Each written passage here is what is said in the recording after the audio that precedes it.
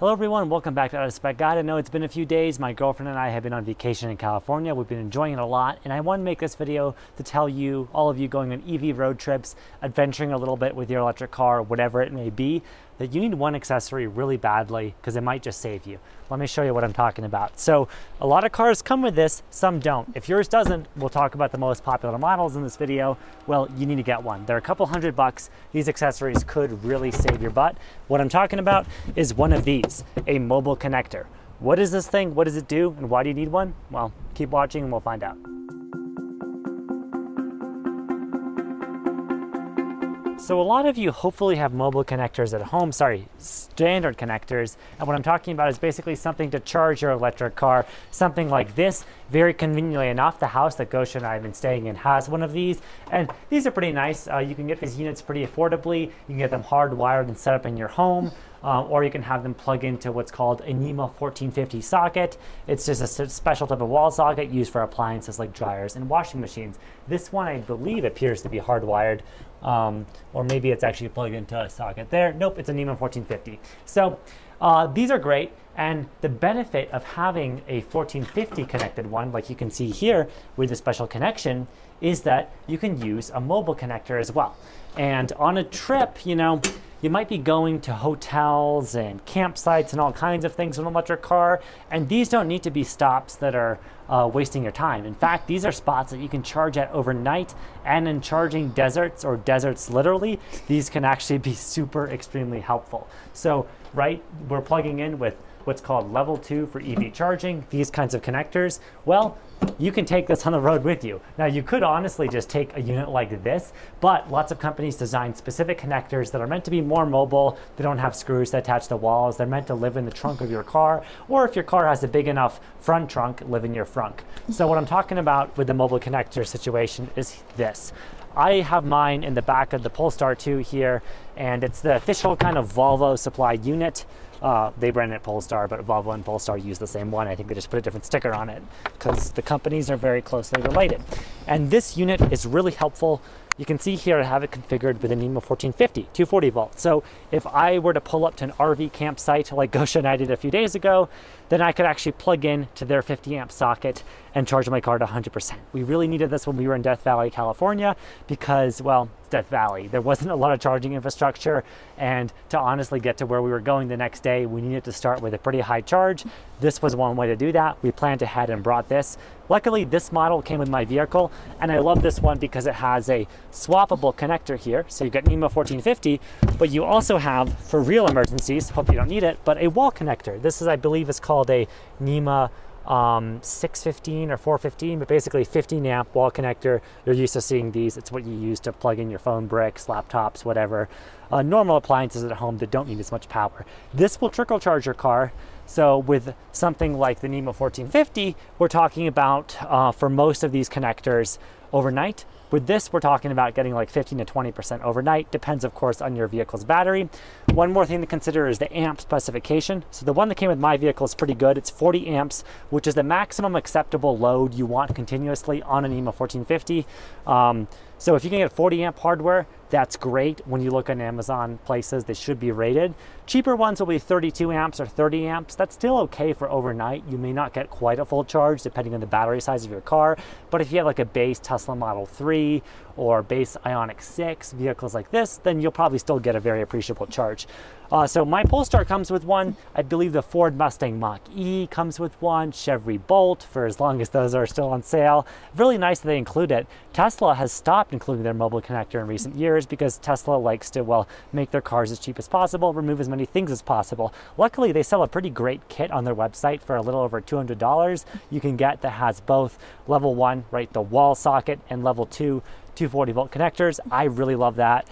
So I would recommend getting that. So that's kind of basically my PSA in this video, is you really need to, I think, invest in a mobile connector if your car doesn't have one, and just always keep it around. Now, some people like to get these mobile connectors and to save cost, use it in their house. You know, instead of getting one of those units over there, they'll just use the mobile connector. Nothing's stopping you from that. That's fine. I personally like the peace of mind of always having mine in my vehicle. Wherever I go at any time, I've got one, as well as I've got my dedicated wall box at home. Even though they're fairly similar, the mobile connector usually provides fewer amps, especially, you know, if you're wall connector is hardwired, the mobile connector is working over a socket. It's still fine for overnight for most folks, and it's a game changer. Gosia and I also used this when we were camping in the San Juan National Forest. We had a tent site. It was super useful.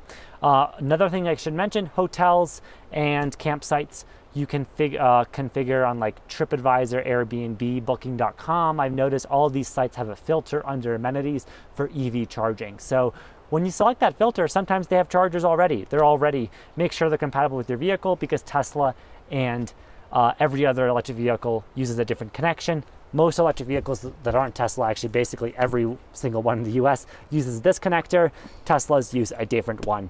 One more nerdy note.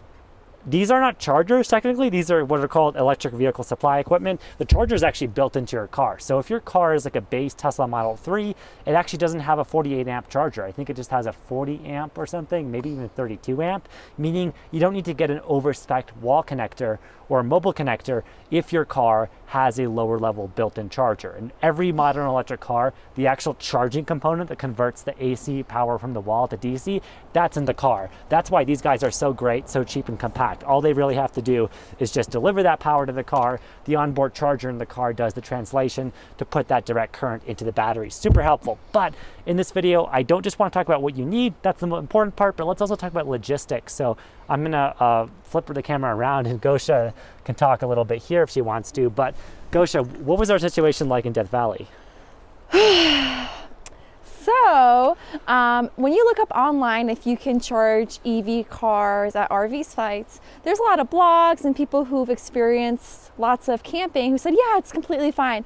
And we pull up to this RV spot that I booked that was very much on the way, so we wouldn't have to really get off of our track on our way out here to California. And we pull up, and one of the owners or employee or manager was saying, no, you cannot use our RV spot. They would not want anyone to park there with their car. If they had an RV, that'd be fine. Had a truck with a camper setup, that'd be fine. And they would not budge on their decision to not let us park there and charge our car overnight, even though we generously offered to also pay for our campsite because we did have a tent and all that. So that was a really stressful situation, and something you should I really recommend you do is call ahead to make sure an RV spot is okay with you using it as a place for you to charge your EV as well as camp at it. Because in that moment, we had to make a decision of, are we going to have to stay there at the hotel, at the motel there, or I was able to have just enough service and enough phone battery to call another site like 10 minutes out. That was completely fine with us camping there. And I think accommodation wise was a lot better, and it was a really wonderful experience because the staff was so wonderful there. Yeah. The social angle is important. Sometimes people just aren't used to cars, plugging into sockets. Maybe they thought we were car camping or something, or maybe they just wanted to upsell us into a hotel room. Who knows? They mentioned having Tesla chargers. One thing I want to mention, Gosia, people can actually buy a Tesla adapter, not for fast charging yet, but for the slower charging for those Tesla connectors that hotels often provide. Sometimes they only have the Tesla brand one and not the generic J1772. You can just get an adapter for your car. I don't have one, but it's nice sometimes if you're staying somewhere that only has Tesla charging, a handy thing you can get. Tesla includes actually the other way around, the connector that goes from the Tesla connector to J1772, because they know it's so common. Frankly, because it's non-Tesla, this is the more common connector, but now and then you will come across sites where there's only the Tesla one for those lower night level 2 charges. But overall, what did you think of just the, I don't know, the peace of mind of having something like this? Oh gosh, that was really helpful.